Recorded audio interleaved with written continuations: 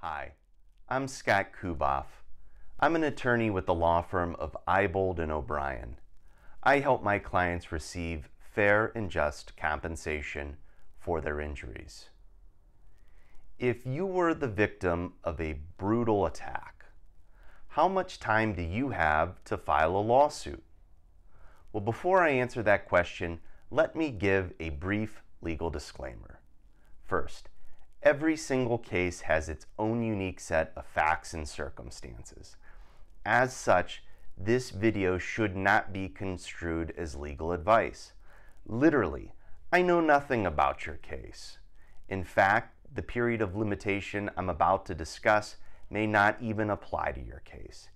If you want a specific opinion as to the statute of limitation that applies to your case, you should really contact an attorney. Now, where were we? In Ohio, you have 1 year to file a lawsuit based upon an assault and battery.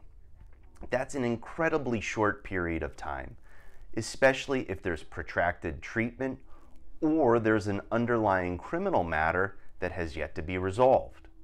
Well, if you have a question about an assault and battery claim or the statute of limitations, please feel free to reach out to me.